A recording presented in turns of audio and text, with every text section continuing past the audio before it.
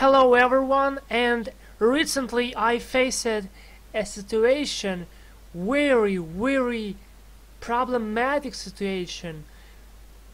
So when I double click on UnityPackage, this is what I get.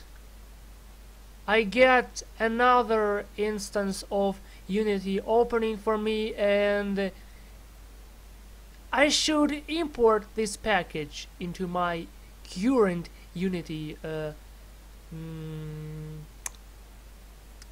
project, yeah.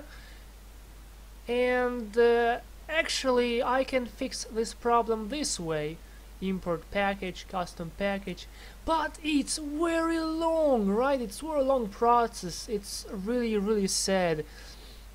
So you have to do many actions. Say, go here, then go here, and click or double click somewhere. So it's a very long process, and this is really sad. But this is also not about Unity itself. It's about broken associated file types, and I'm going to show you how to fix this problem. To fix this problem, I have here a wonderful application, File Types Manager.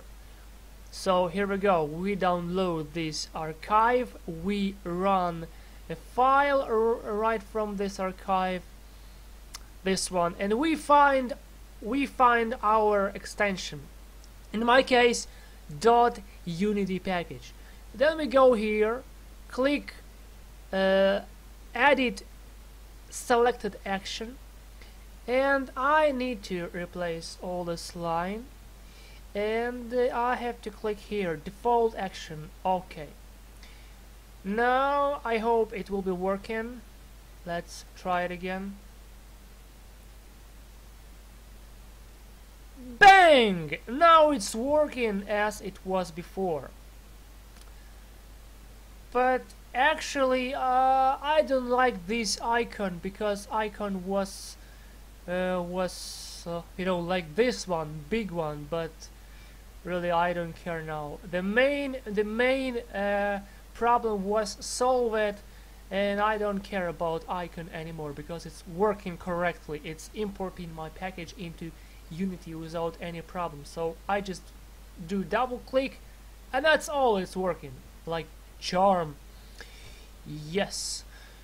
So in next video I'm going to show you lighting particles, and in this video that's all actually. Thanks for watching. Have a good time. Bye bye, and have a good time. See you later in next video of something very interesting, or maybe not very interesting. Bye.